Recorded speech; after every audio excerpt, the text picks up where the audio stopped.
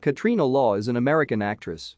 She is known for playing the roles of Mira in the Starz television series, Spartacus, Blood and Sand and Spartacus, Vengeance, Nyssa Ghul on the CW television series Arrow, Karen Beach on the Sony Crackle series The Oath, and Quinn on the CBS series Hawaii 5-0.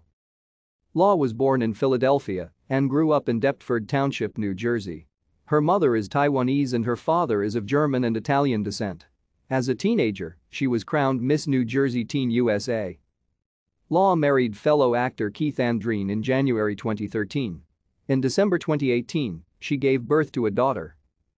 Law worked alongside director Adrian Picardi with producers Eric Rowe and Donla to create a low-budget web series called The Resistance.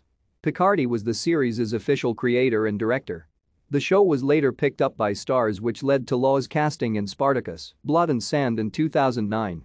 In 2011, Law completed an action-oriented project called 3 Minutes with director Ross Cheng, producers Donla and George Wang, starring Harry Shum Jr., Stephen Twitch Boss, and herself.